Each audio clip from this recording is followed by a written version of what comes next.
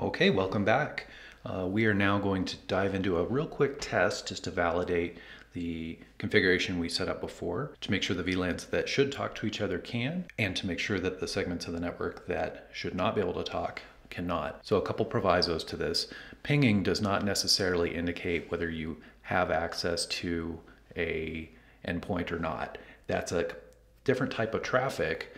So typically you're dealing with TCP or UDP traffic, and ping is specifically ICMP traffic. So it's a little different type of traffic. We've opened up these rules using protocol any specifically so that we do get valid ping tests through or blocking to exemplify that. So with that, let's take a quick look. Here is our current state pfSense, and I have two virtual machines. One is sitting on the LAN interface, and one is sitting on the DMZ interface.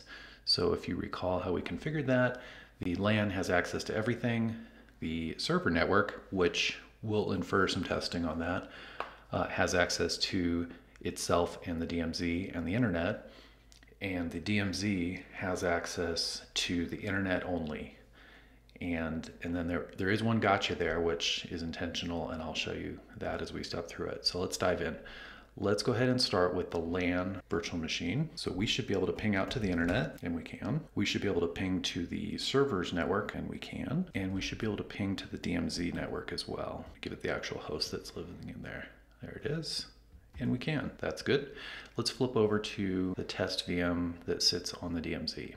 So this should be able to ping out to the internet, and it can. Good. Should not be able to ping to the LAN, and it cannot. That's good. And it should not be able to ping the server network. It cannot. It should be able to ping its own gateway, the DMZ interface, just .20, and it can. And I mentioned that there's one gotcha. So the way we set up that rule, it is doing a block rule on any traffic trying to get to the LAN. It's doing a block rule on any traffic trying to get to the server's VLAN, and it's doing an allow for anything else.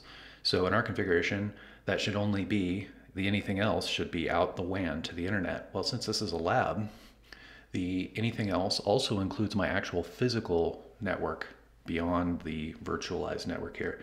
So I can ping my real physical LAN. Okay. So that's a gotcha there. And let's just take a quick look at that rule. There's of course ways around this, but it's good to show these things so you understand how the traffic flows. So over on the DMZ side, again, we're blocking traffic to the server's VLAN, traffic to the LAN, and anything else can go through. Well, again, anything else also includes my physical LAN outside of the virtual lab. So anyway, this validates that what we set up is operating as intended, and we're going to continue to build on this in the next session. We're going to step next into something a little more interesting, which will be issuing Let's Encrypt certificates directly to the pfSense firewall. So stay tuned for that, coming up soon. Thanks for watching.